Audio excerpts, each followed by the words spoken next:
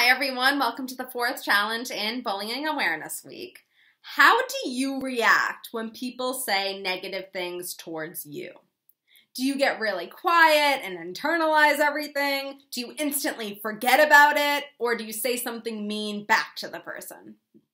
The challenge is to refrain from bullying someone or being rude to someone else, even if they're rude to you.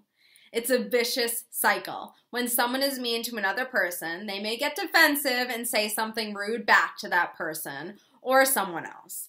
The cycle continues. I know that I have been guilty of this as well, but it doesn't give you more power when you're rude to someone else.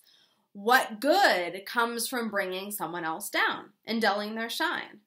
Nothing. There's no point at all. If someone is rude to you, I think it's courageous to respond, letting them know how the comment made you feel and that it was uncalled for. But it does nothing if you respond saying something rude and disrespectful. It only fuels the fire.